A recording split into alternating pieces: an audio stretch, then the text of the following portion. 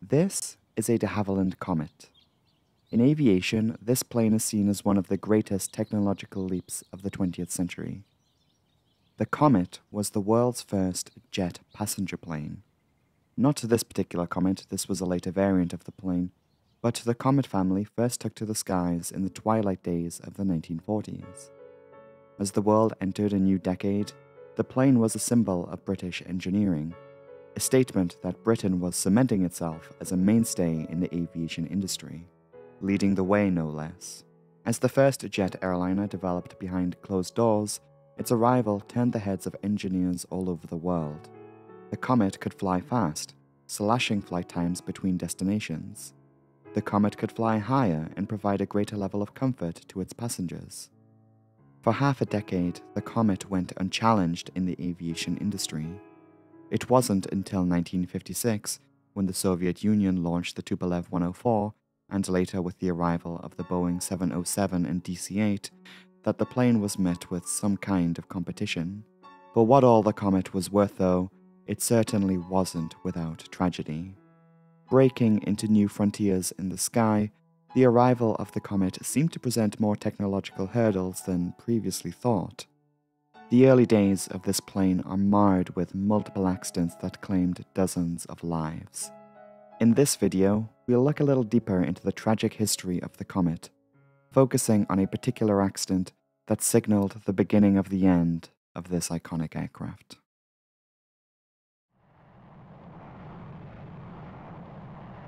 January 10th, 1954. It was the late morning. British Overseas Airways Corporation Flight 781 has just departed Rome in Italy, heading to London. It's the final leg of a long flight that originated in Singapore. Rome was actually the flight's 7th scheduled stopover point. The 35 passengers and crew were looking forward to arriving in London that afternoon. About a third of the flight's passengers were international students from Asia. They were travelling back to school after visiting family abroad. Also on board was BBC reporter Chester Wilmot.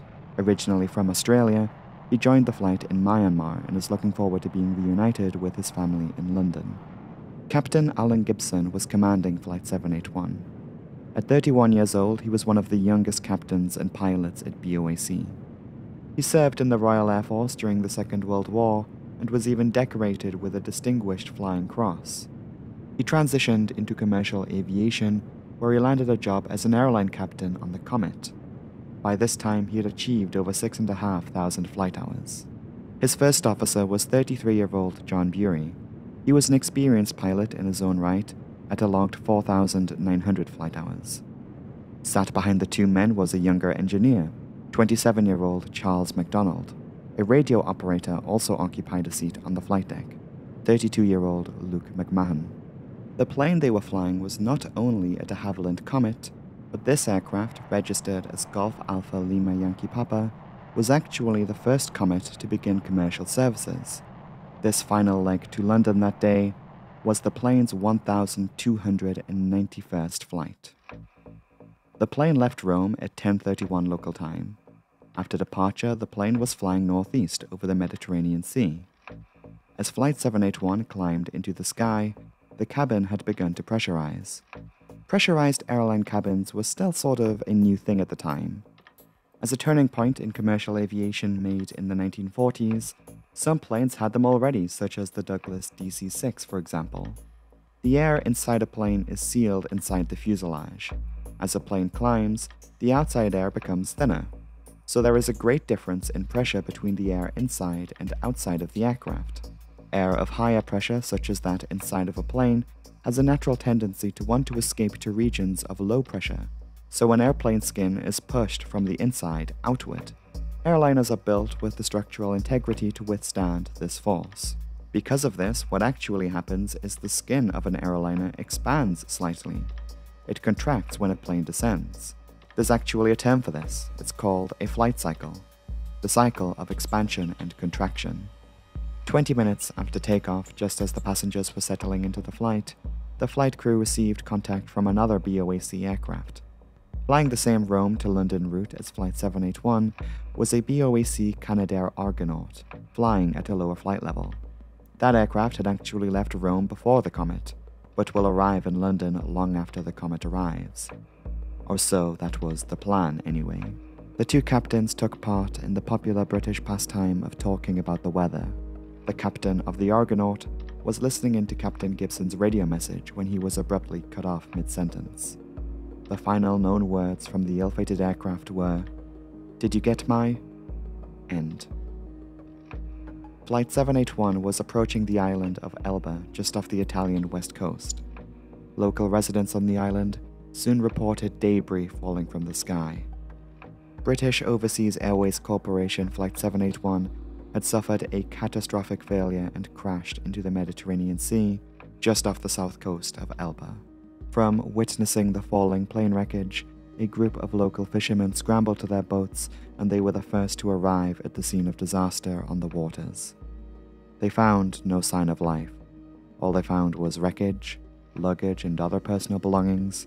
A wedding dress was even found in the water. One passenger was keeping it as a present for his fiancée.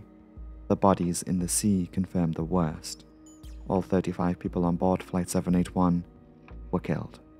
News quickly circulated back to London, and an investigation team was mobilized to Italy to try and uncover what had actually brought this plane down. For air crash investigators in the 1950s, their work was extremely difficult and arduous, not helped by the fact the crash occurred over water, with wreckage strewn over a great area. There were no flight recorders or similar ATC recordings. At that point, they only had eyewitness testimonies and whatever they could grab from the sea to work with. Investigators were left stunned. They had no idea what they were looking at. From what they could deduce, they figured an in-flight breakup had occurred. But without many leads, they turned to the bodies of the deceased for clues. Post-mortem results would get investigators moving in the right direction. It appeared that though many of the passengers' injuries differed in many aspects, bone fractures in varying parts of the body or what have you, there was an underlying trend in the injuries. Most passengers had suffered skull fractures, but the cause of death for most on board was determined not to be of impact with the water or from bone injuries, but rather from ruptured lungs. This was a clear sign to investigators that a great air pressure difference killed these passengers. It was evident that a sudden decompression had occurred. At that moment of catastrophe, the passengers' lungs expanded much like that of an airplane at a similarly high altitude like we discussed earlier. Their lungs ruptured from this expansion. They were dead before they hit the water. It would take many weeks for significant wreckage to be recovered from the sea. But as time went on, investigators were able to attribute many smaller fragments of wreckage to the upper fuselage. Analysis of the recovered items eventually revealed a shocking timeline of an in-flight breakup. The skin of the plane was ripped from the fuselage, fragments of which impacted the horizontal stabilizers. The opening in the aircraft meant the high-pressure air inside could escape to the outside. People and debris from the interior were blown out and impacted with other parts of the plane, which resulted in the injuries that were found by investigators. Also, the violent nature of this blowout had sent fragments from the cabin into the tail section. The airframe weakened, the tail section detached from the rest of the plane. This was followed by failure of the wingtips. Rupturing of the fuel tanks resulted in a fire as the wreckage fell to the water below, something that was observed by those on Elba. And finally, the nose section, including the cockpit, separated. Now that investigators understood there was an in-flight breakup, they still needed to find out why it happened. Until further information could be gathered, BOAC grounded the Comet, as did Air France. Though it should be noted that this wasn't an official grounding, air carriers weren't forced to do this. So, although it wasn't known at this point why this happened, this didn't stop investigators from looking into possible theories.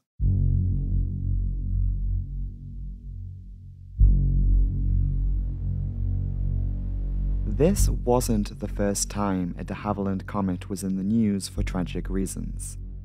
Structural failure induced by turbulence, poor weather, and even lack of forced feedback from the flight controls were factors in the demise of a BOAC Comet in India the previous year.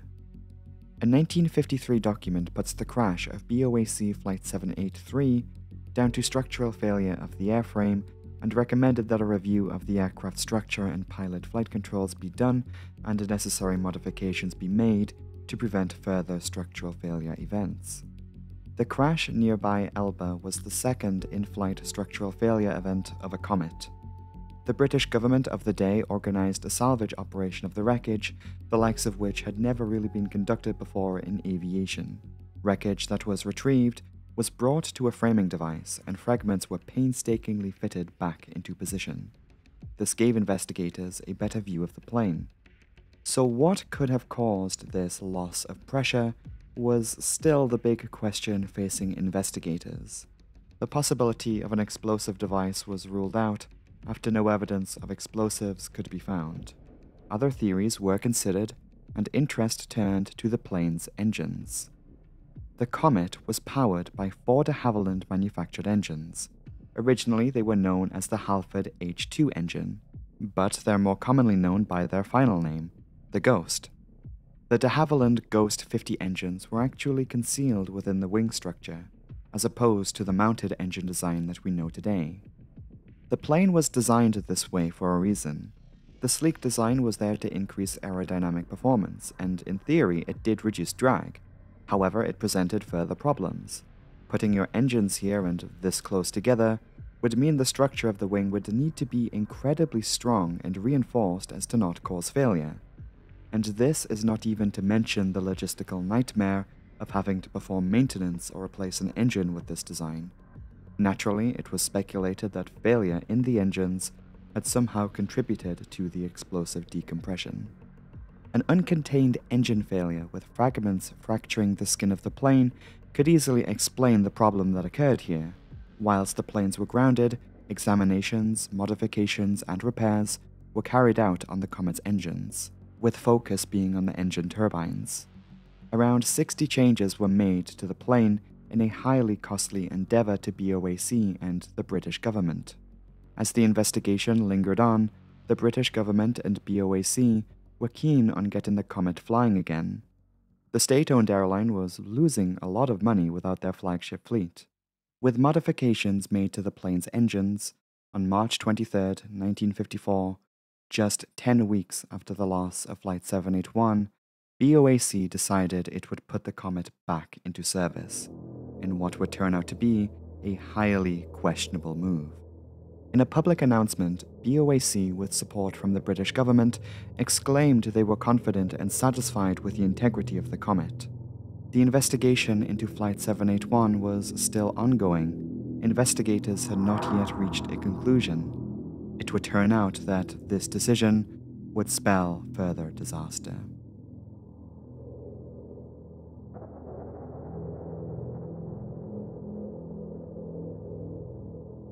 April 8, 1954. It has been just 16 days since BOAC relaunched Comet services. On behalf of South African Airways, the British airline flew a Comet service between London and Johannesburg, again with a stopover in Rome. It was 6 in the evening. After successfully performing the first leg of the journey from London, Flight 201 was preparing for its departure from Rome for the next leg to Cairo in Egypt. The accident Comet was examined by the same ground engineer who inspected the lost plane over Elba just 3 months previously. Like in that case, he found nothing to be amiss with the plane. At just after 6:30 p.m., South African Airways Flight 201 left Rome heading south. A South African flight crew was commanding the aircraft, with Captain William Mostert at the flight controls. As to be expected, he reports his climb into the evening sky with nothing to suggest anything was out of the ordinary. A total of 21 passengers and crew were on the aircraft. At just after 7 p.m., the plane was passing west of Naples. The aircraft was continuing its climb up to 36,000 feet. Flight 201 made contact via long-range radio with controllers in Egypt, where they communicated their expected time of arrival. This was the last radio communication and the last known words from the plane. In a shockingly familiar turn of events, Flight 201 vanished. Just like the previous accident of Flight 781, this Comet had suffered the same structural failure and disintegrated in flight at high altitude. A further 21 people were now dead. Investigators would later find the same injuries on the bodies of the deceased here to that of Flight 781. The news was a further devastating blow to the reputation of the Comet and the British airline manufacturing industry. It was blatantly clear that in their current state, these planes were unsafe. Public confidence was shattered. Something was wrong with this plane. The Comet was once again grounded. Now, with all of that said, it is time we get to the bottom of this. What made this plane prone to such failure?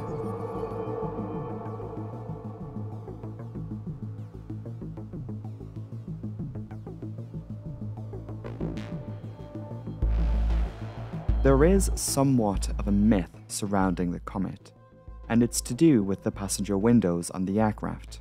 It was said many times, even back then, that the fact that the Comet's windows were square somehow contributed to the failure of the airframe.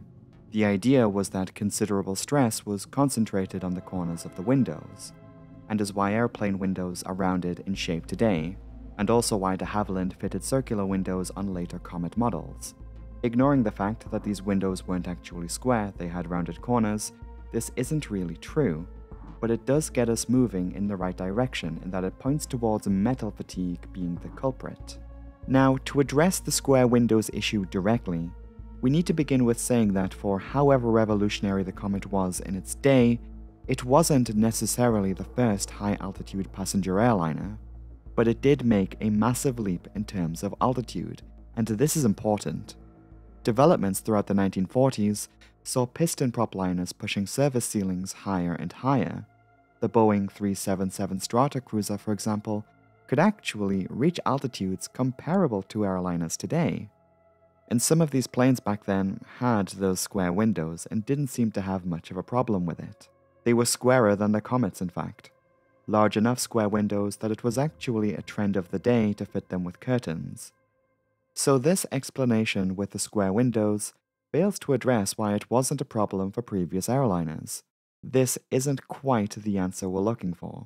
So metal fatigue was the Comet's big weakness, and that was because the plane was certainly ahead of its time. In the most basic of sense, we simply didn't know enough about high-altitude flying at that time. In the context of the day, engineers at de Havilland wanted to get the most out of their work. Airplane manufacturers, as you'd expect, want to achieve the best performance they can out of their product to sell more planes. So there was this need to push the Comet higher than any other passenger plane that came before it to increase efficiency. De Havilland, understanding this, they designed the Comet with a service ceiling of 42,000 feet in mind. So the way I look at it, there were a further two factors at play in the Comet disasters. The first is a manufacturing defect. When parts of the Comet were actually being pieced together, the aluminum alloys were riveted into place, the process of which enabled numerous cracks and fractures to take hold on the plane's skin before it even set off on its first flight. This included the areas where the windows were fitted. The second factor was the skin itself. The aluminum alloy used as the plane's skin was thin. It was so on purpose to keep the plane light. Because of this, it just was not as strong as it needed to be to withstand the greater pressure difference at such high altitudes. The material itself also differed from other previous airliners. Investigators were able to pinpoint the failure of the aircraft structure in the case of Flight 781 to the cutouts of two windows positioned on top of the fuselage. The windows themselves were to assist with the ADF radio navigation instrument. The windows being square didn't really have much to do with it. It was how the windows were put there. Think of it this way: the riveting pierced the skin and tiny fractures developed. This probably being where the confusion about the plane's windows came from. Though failure occurred here, what actually caused the cracking was weak materials and fractures induced by the manufacturing process. Additionally, de Havilland failed to adequately reinforce the fuselage. Because the strength needed to withstand the force of this air pressure difference was a huge jump from previous airliners, the Comet would eventually fail to hold up to it. The Comet involved in the accident at Elba, being the first production Comet to actually begin regular commercial flights, meant it was easily prone to being the first Comet to fail like this at high altitude. Every time it climbed and descended, executing one of those flight cycles, it flexed the plane's skin, allowing those tiny cracks to grow and weaken the plane further. On that fateful day in 1954, it reached its breaking point. As Flight 781 climbed, the air pressure became too great a force for the plane to handle. In that moment of failure, fractures spread across the aircraft, even accumulating around those passenger windows. The plane shattered and the aircraft was lost. The same thing happened to South African Airways Flight 201. All the way back in the 1950s, investigators were able to solve this mystery by performing a rather elaborate experiment. BOAC had effectively sacrificed one of their comets to do this.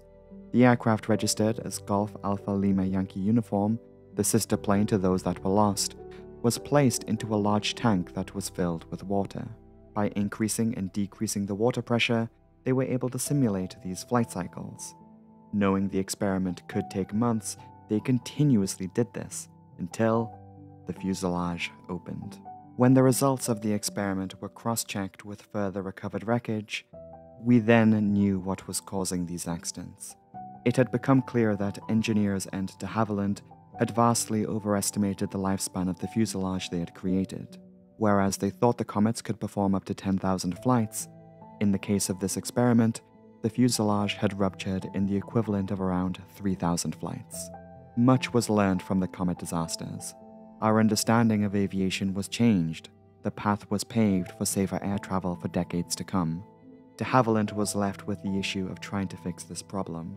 It was recommended that the material used on the plane be replaced with one of satisfactory strength. A review of other design elements of the comet was also done. The windows on later comets were oval in shape. This was actually done for maintenance reasons. They were easier to replace than the larger, squarer windows. But to conclude, what actually became of the comet in the end?